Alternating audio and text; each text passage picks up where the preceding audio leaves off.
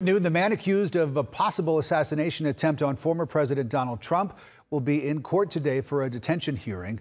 Authorities say Ryan Routh was armed with a rifle when he hid in the trees where Trump was golfing earlier this month in West Palm Beach, Florida. Prosecutors say a witness has a letter written by Routh detailing an apparently planned assassination attempt on Trump.